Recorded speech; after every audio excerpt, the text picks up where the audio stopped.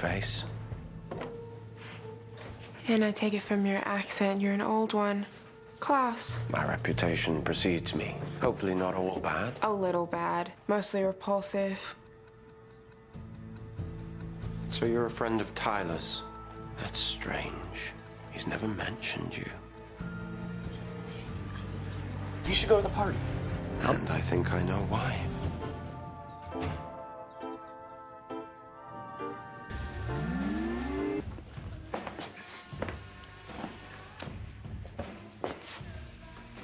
Well, don't let me interrupt. I didn't know you were here. Clearly. No, I just popped round to celebrate Dean's successful retrieval of the vampire hunter. Yet, when I arrived, I learned that not only was Dean unsuccessful, but that Elena killed the hunter. Well, maybe if you had let Dean use force on Connor instead of sending him in on a suicide mission. Maybe you should mind your business, Wolf Girl. What do you care if Connor's dead anyway? I have my reasons. They've ceased to matter. Cheers.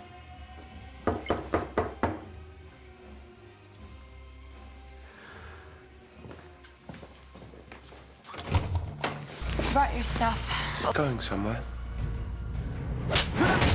When I said don't let her out of your sight, what did you think I meant? It's not his fault. It's mine. I was distracting her. It's my fault she got away. Now maybe you should be the one to die for it. No one has to die. Did I not say mind your business? Tyler's covering for me. I'm the one that let her go. No. You want someone dead? Go ahead. Kill me. I'd rather die anyway than end up as one of your sired little bitches. Tempt me, little wolf.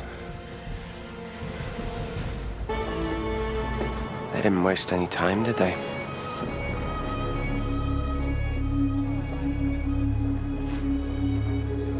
I never answered your question if I'd ever thought about being human. Once, I was on a trek in the Andes, and a hummingbird flew up to me. It just hovered there staring at me. Its tiny heart was pattering like a machine gun. And I thought, what a thing.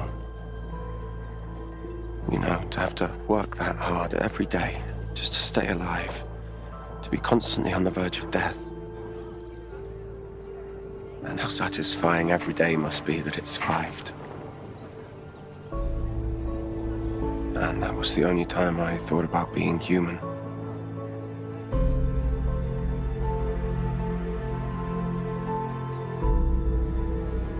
What's he saying?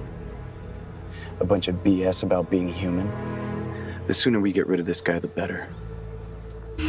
Dashing through the snow in a one-horse open sleigh. O'er the fields we go. She doesn't like me much. Driving